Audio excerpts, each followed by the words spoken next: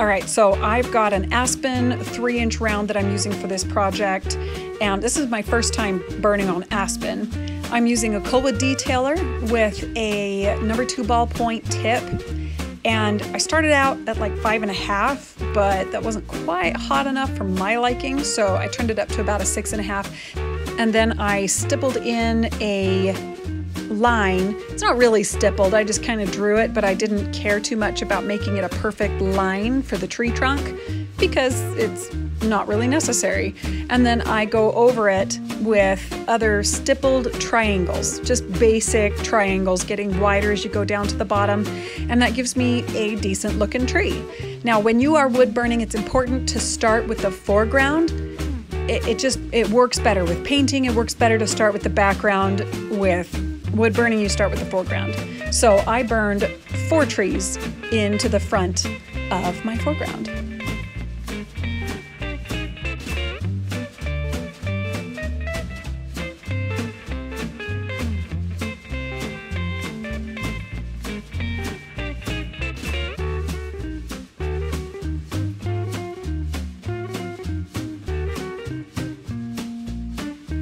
Then I decided we should probably have a couple of distant trees, obviously not quite in the foreground, but they're going to be in front of the mountains that are coming.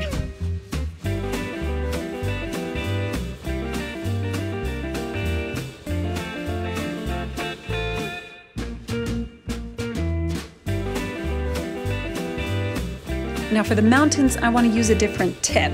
Technically, Colwood calls these nibs, so I'm going to need a different nib. So I took off my ballpoint and I put on an S shader. It's one of the flat ones. It's not pre-bent.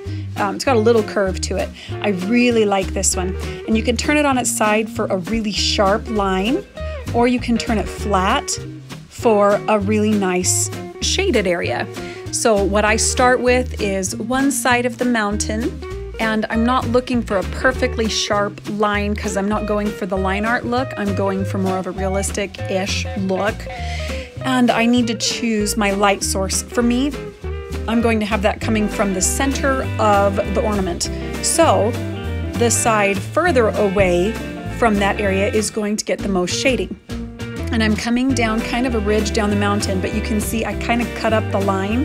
Instead of going down in one straight line, I came down, stopped, and started shading in a different line, and that's to give it more of a natural look, to give it separate ridges, which is obviously important when you are wood burning mountains.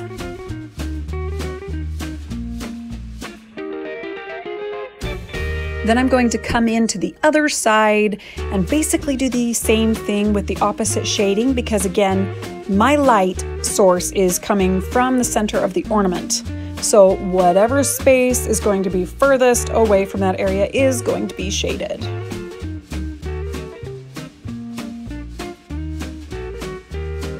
Now down here I noticed I had a little bit of a naked spot, and I'm not planning to put any water in it or anything, so I decided to just go ahead, burn some shadows underneath the trees, a little bit behind the trees, just give it a little bit of depth and kind of make it look like the slope is moving. There's some up and down in the landscape.